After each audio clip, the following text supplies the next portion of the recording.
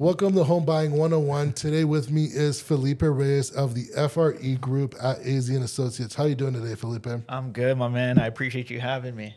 So, Felipe, tell me, who is Felipe Reyes? Tell me your story, how you got into real estate. So Felipe Reyes is a Phoenix native, grew up here in the Valley, Fillmore area, Roosevelt area, went to elementary school at Kenilworth Elementary right off 7th Ave and the 10, predominantly in the West Valley. So Maryville, played soccer throughout that area all my life. My studio is actually down the street from where I first really touched the soccer ball. So played soccer my whole life, went to Grand Canyon University, so stayed very, very local. High school at Agua Fria.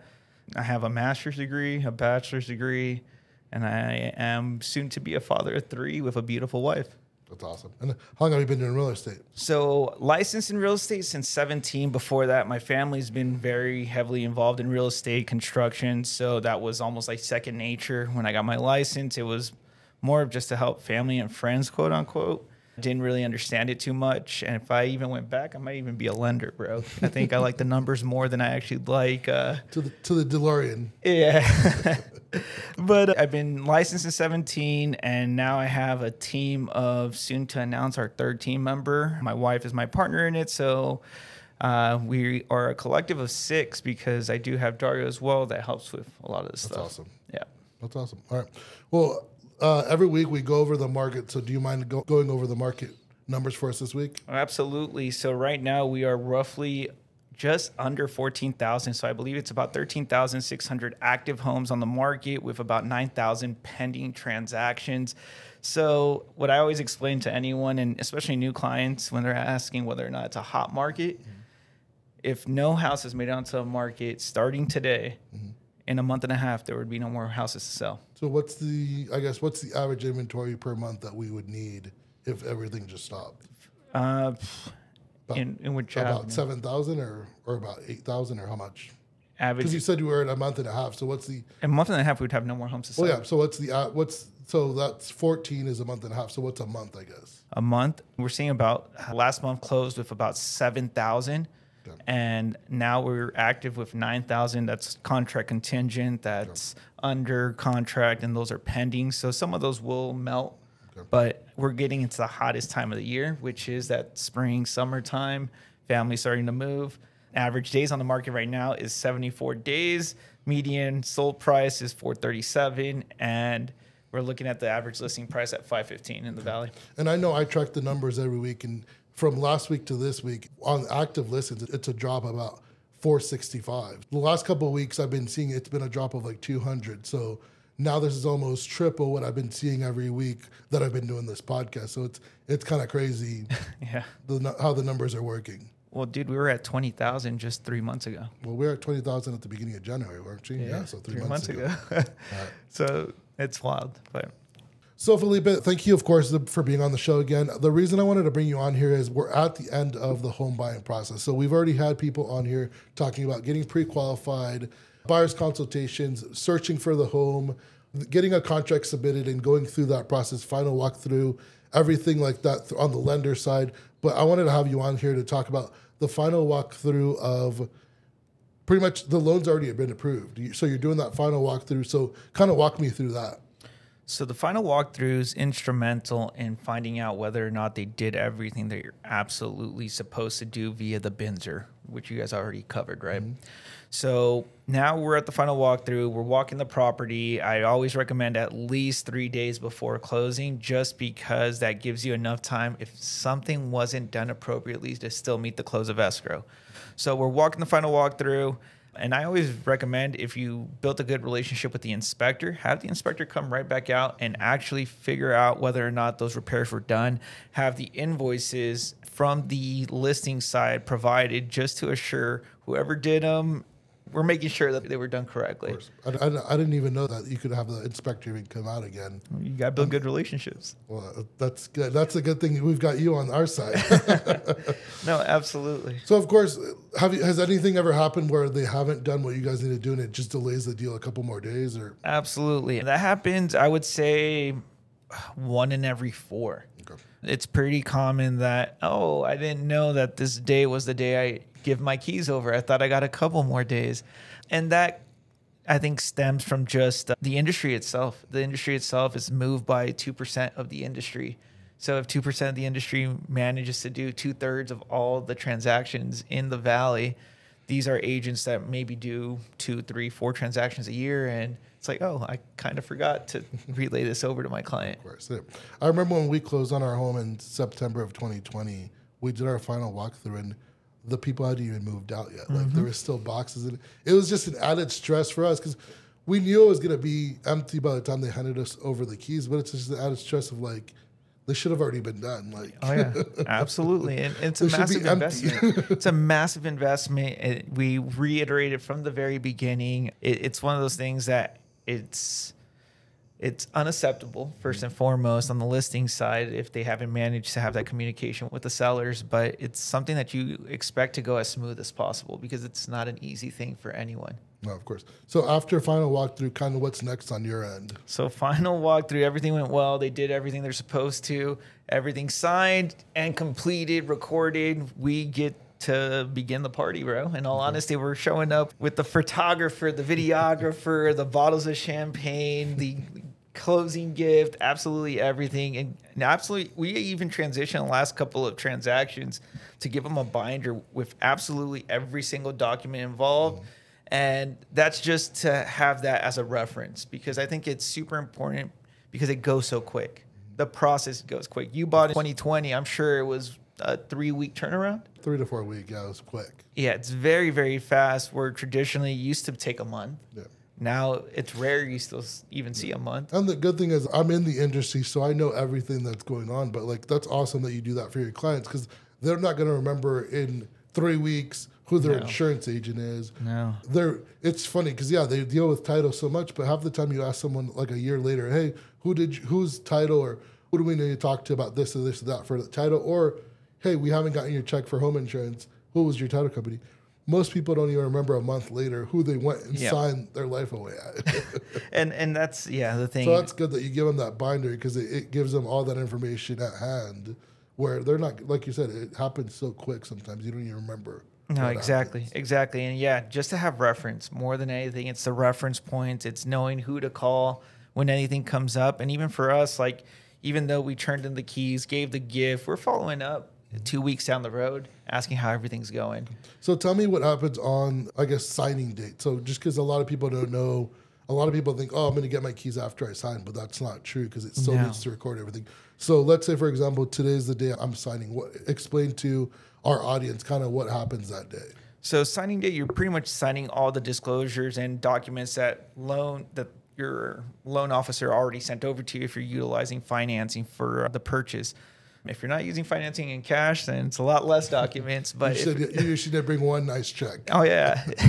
So you bring in pretty much your down payment at that point, whether it's a cashier's check or whether you're wiring it, you're getting all the loose ends tightened up. Now title has all the documents they need in order to send that over to the county recording office to get that pretty much recorded into your name, which is also a process in itself.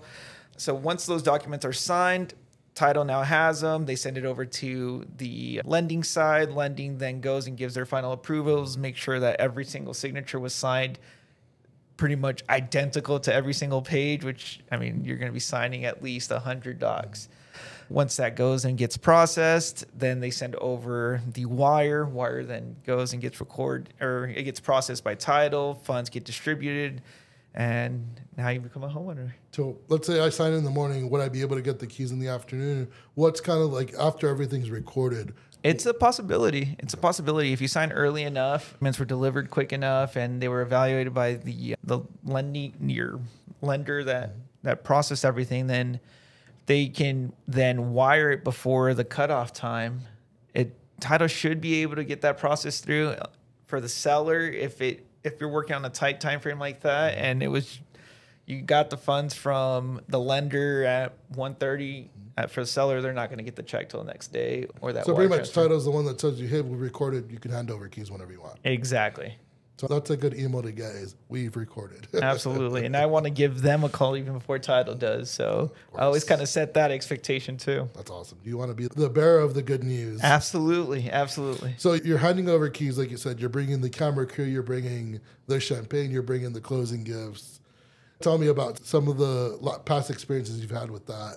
I'm guessing there's tears, there's kids running around happy because they've got their own rooms or the pool. Absolutely. I think that's kind of that moment where it all kind of sits in. And one of the last ones was just a couple, I would say one in February that kind of stuck with us. And we recorded the whole thing, and it was really, really cool. It was a couple who had been working with previous agents in the past, and because of maybe credit not being where it needed to be, or because the DPA was ridiculously high at the time, they weren't given the attention that they deserved. So once we had our first consultation, which was at the end of December, we got everything processed. I would kid you not, in, I would say, a month, pre-qualified, ready to go. And I was just in disbelief, like how they had talked to 3-4 different people, and they were having so many issues. And not only that, gets processed, they're good to go.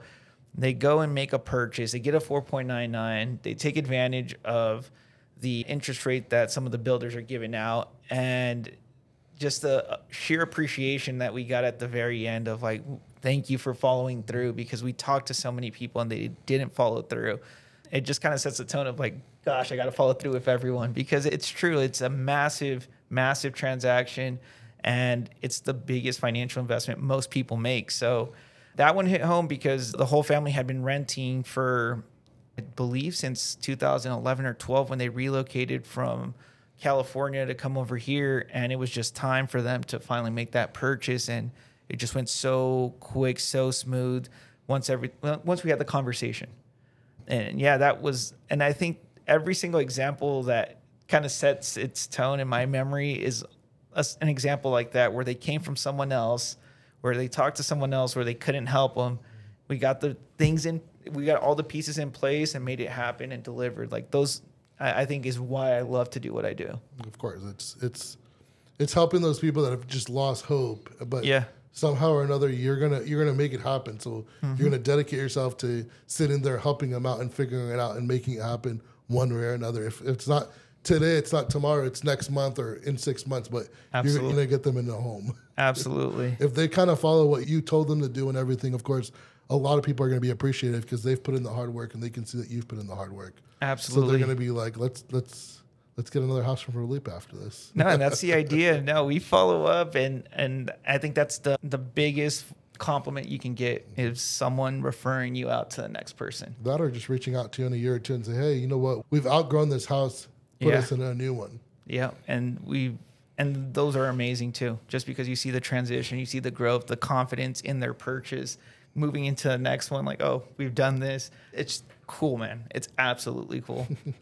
That's awesome. I mean, it's good to hear that people are so appreciative. And I mean, it's just, I've seen videos that you've put up and other realtors that work with you and everything. Is just the joy that people get from closing on a home. Because, yeah, it's only 30 days, but those 30 days are like the most stressful 30 days you have to go through. And it makes sense. I mean, people want to give up. I'm pretty sure you've had people that they're at the finish line and something comes up and they're just like, you know what? No, I don't want to buy anymore. Like they're there, but they've been through so much that they just want to stop and pretty much not cross the finish line. Yeah. And I think we saw a lot more of that the previous years, right? Where it wasn't the first house that they saw.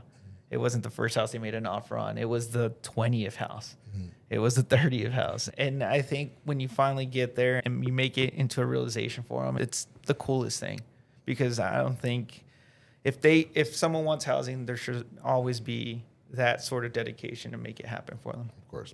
Do you think the market's heading back to where we were 2 years ago? To what it was 2 years ago? Not essentially, but I think Phoenix is going to be resilient. There's a lot of economic growth throughout the valley. There's these warehouses that are popping up everywhere. You have the semiconductor plants just thriving in the East Valley, the North Valley. I mean, absolutely everywhere. I think Phoenix has a lot more jobs than a lot of other metropolitan areas. Mm-hmm. So Phoenix is going to, I think, hold well and gradually grow. So right now it's still a good time to buy. you can negotiate. And I think when you can negotiate, it's always a good time. Awesome. All right. Well, Felipe, thank you for being on the show. Let me ask you, if someone wants to start the process or at least start the conversation with you, where could they reach out to you? So Felipe Reyes .FRE on Instagram or www.fregroup.io. You can start the process there or just even give us a call directly. So what's the number they should call? That's 623-565-3433, and we'll get you started. Yeah. Well, thank you, Felipe, for being on the show. And if you guys have any other questions for Felipe, also reach out to our socials. And, of course, if you guys have any insurance questions or any insurance needs, of course, reach out to us. Thanks for being on the show today. No, thank you for having us, and shout out to Green Planet Insurance, man.